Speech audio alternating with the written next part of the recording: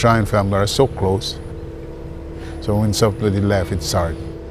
And living for military, it's even harder. No place like home. No one will miss their own place.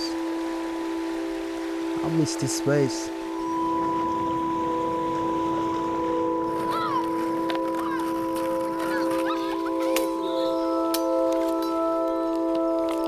One week before I left Kosrae, Micronesians will get help from the US, so I like to help them back.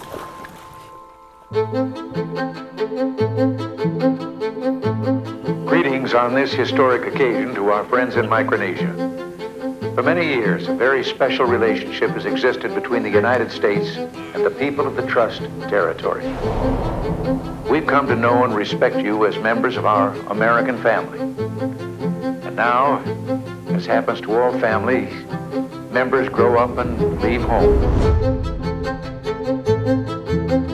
At approximately 29 years ago, Uncle Sam started knocking on our front doors to enlist hundreds of islanders to join the military. Some of us enlist just to get off the island. Most of us join in the cause of freedom, a belief so strong they are willing to give their lives in its defense. We are Kosrae and we are proud to be your soldiers. Our economy is very small, and so a lot of people are living in the thousands.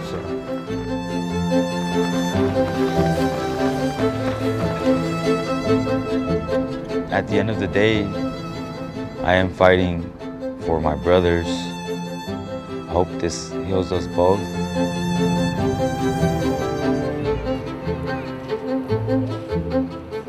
Having your kids going out there, the whole family, the whole island will be affected. Don't worry, Mom, we're all gonna make it, you know. That's what he told me. We're all gonna make it.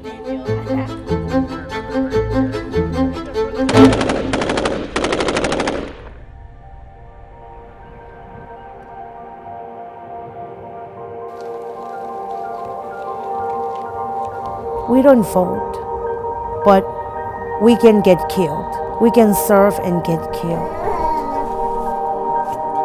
Stop Daddy from going.